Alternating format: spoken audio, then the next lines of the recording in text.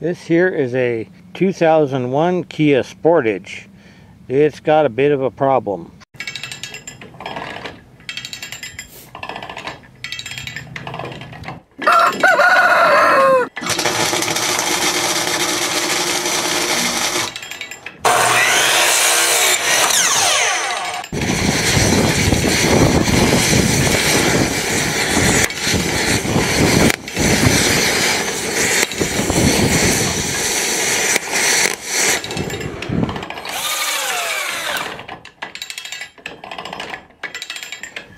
A 2001 Sportage has a Mazda FE3 motor, which is 2 liters and has a double overhead cam.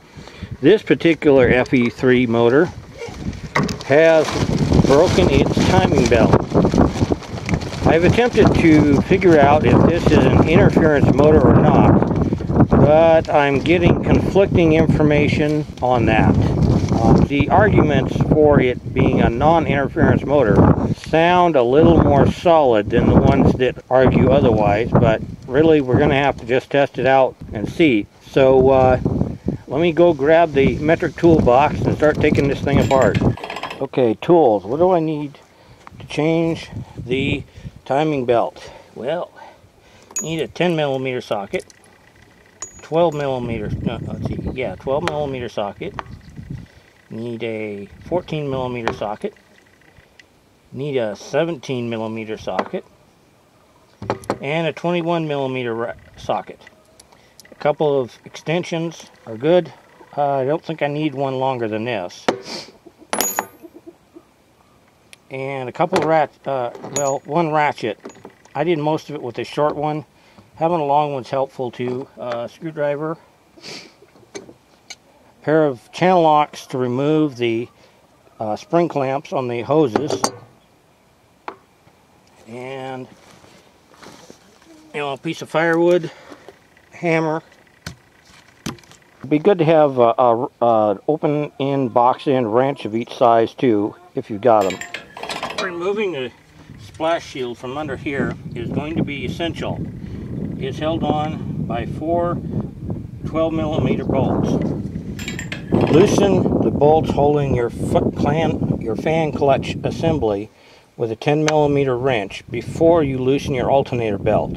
That will help keep the fan clutch from rotating before you get the bolts loose. Once they are loose, then loosen the alternator and pull the belt off. Now, the fan shroud is held in by bolts that are also 10mm, and these guys, the fan shroud and the fan will come out in one piece, or not one piece, but together very nicely. A 12mm bolt down here on this pulley loosens it up so you can get this belt off, which in turn allows you to get this belt off that's around the alternator. At least in theory. There you go. That's 2 of the belts off. There is a third one there on the power steering. We'll get to that one a little later. Right now I'm going to focus on this water pump. This is held on by 2 14mm bolt nuts.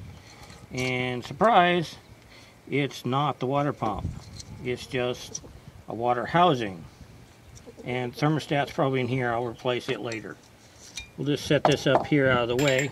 Okay, I'm going to take this guy off next.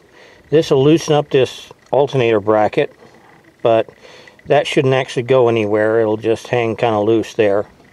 And then I'll remove these two. This looks like a 14. These are 12. That bolt is a 17.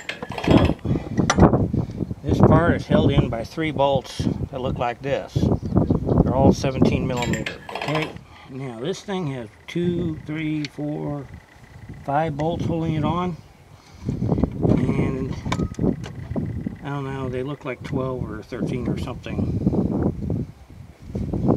I mean, 10 or 12, one of the two, probably. It got pulled loose earlier. These are belts all broken. Well, it looks like it's time for the power steering belt and the crankshaft pulley. The power steering down here has 2 bolts They're 14 millimeters. It's above and below the pulley, and a couple cranks with a ratchet, and the power steering comes loose. I am going to leave that belt on there until I get the pulley off. It'll be easier to get it off. But before that happens, I want to see if this is an interference motor. Crankshaft pulley down there, I moved it with this 21 millimeter socket until it's at top dead center. Now I'm going to rotate the cams. That takes a 17 millimeter. I'm going to see if they run into anything.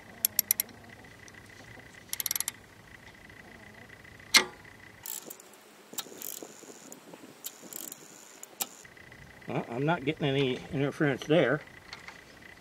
Of course, it could just mean the valve's already broken up.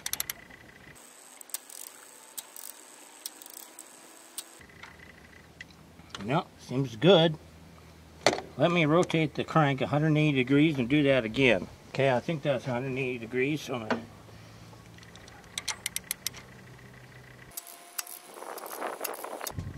I'm not feeling any kind of evidence of valves running into anything. So the engine may be in good shape, in spite of the broken timing chain, which is good because there's no excuse for an interference motor. That's just bad choices. There are 6 10 millimeter bolts holding this pulley on.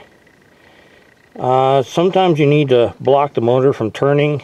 I was able to jerk on these with a good fitting socket and get them loose without needing that. Now the pulley should come right off. Need to pound on it with something wooden. I'm using the handle of my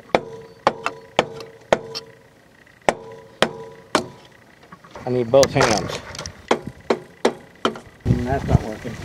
Firewood has many uses beyond just fire. There, came right off. There are 2 10 millimeter bolts holding this guy on. Now, this would be normally the part where you pull the belt off if it wasn't already broken. Obviously, that's redundant. Oh yeah, there's this guy here too that helps keep the belt on. I'm removing this bolt here with just my fingers. Didn't even need the socket. I think that might be a tad on the loose side. Bearing's dry. You want to replace these idler pulleys with the timing belt. Okay, that one's tight.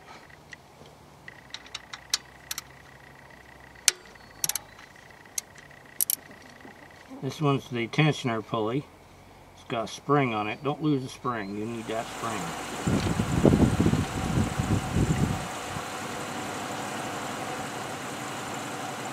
Watch your speed.